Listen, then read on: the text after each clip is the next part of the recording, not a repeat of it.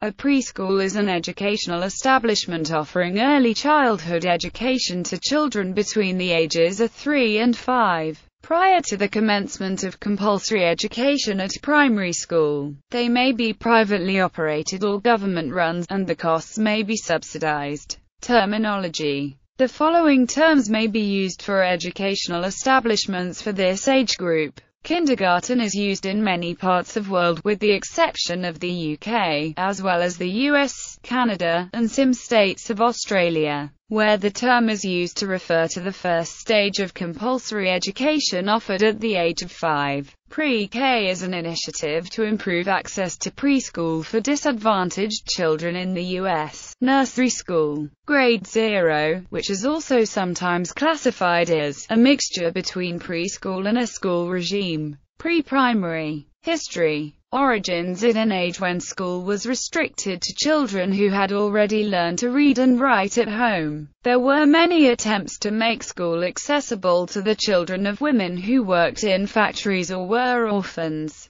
In 1779, Johann Friedrich Oberlin and Louise Schepler founded in Strasbourg an early establishment for caring for and educating preschool children whose parents were absent during the day. At about the same time, in 1780, similar infant establishments were established in Bayern. In 1802, Pauline Zerlipper established a preschool center in Detmold. In 1816, Robert Owen, a philosopher and pedagogue, opened the first British and probably globally the first infant school in New Lanark, Scotland. His system was successful in producing obedient children with basic literacy and numeracy. Samuel Wildespin opened his first infant school in London in 1819, and went on to establish hundreds more. He published many works on the subject, and his work became the model for infant schools throughout England and further afield.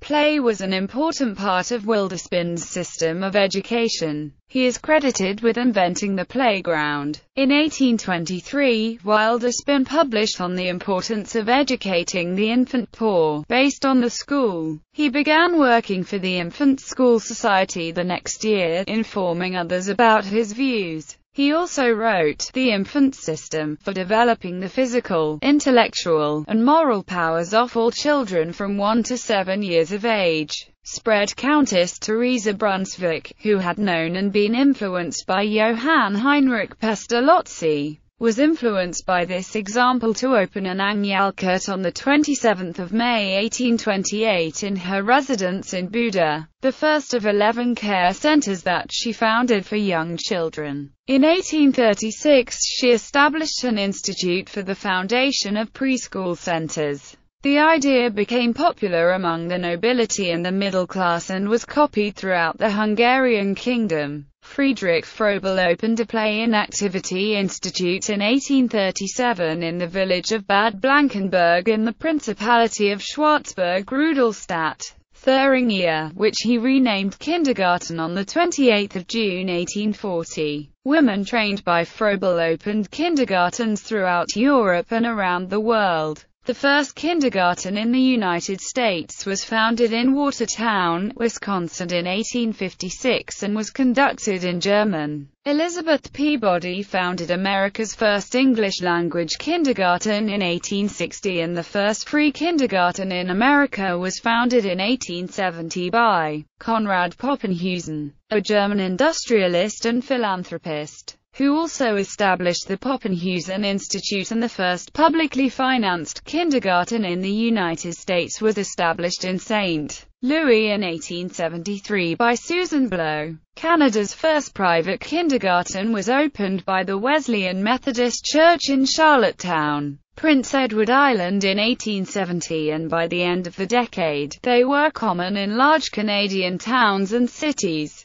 The country's first public school kindergartens were established in Berlin, Ontario in 1882 at Central School. In 1885, the Toronto Normal School opened a department for kindergarten teaching. Elizabeth Harrison wrote extensively on the theory of early childhood education and worked to enhance educational standards for kindergarten teachers. by establishing what became the National College of Education in 1886. Head Start was the first publicly funded preschool program in the U.S., created in 1965 by President Johnson for low-income families. Only 10% of children were then enrolled in preschool. Due to large demand, various states subsidized preschool for low-income families in the 1980s. Developmental areas. The most important years of learning begin at birth. During these early years, humans are capable of absorbing more information than later on. The brain grows most rapidly in the early years. High-quality teachers and preschools can have a long-term effect on improving outcomes for disadvantaged students. The areas of development that preschool education covers varies. However, the following main themes are typically offered: personal, social, economic and emotional development, communication, talking and listening, world knowledge and understanding, creative and aesthetic development, mathematical awareness, physical development, physical health, play, teamwork, self-help skills, social skills, scientific thinking, literacy. Preschool systems observe standards for structure, process and alignment components. Curriculum is designed for differing ages. For example, counting to 10 is generally after the age of 4. Some studies dispute the benefits of preschool education, finding that preschool can be detrimental to cognitive and social development. A study by UC Berkeley and Stanford University on 14,000 preschools revealed that while there is a temporary cognitive boost in pre-reading and math, preschool holds detrimental effects on social development and cooperation. Research has also shown that the home environment has a greater impact on future outcomes than preschool. Preschools have adopted various methods of teaching, such as Montessori, Waldorf, Head Start, High Scope, Reggio Emilia approach, Bank Street and Forest kindergartens. Funding. While a majority of American preschool programs remain tuition-based, support for some public funding of early childhood education has grown over the years. As of 2008, 38 states and the District of Columbia invested in at least some preschool programs,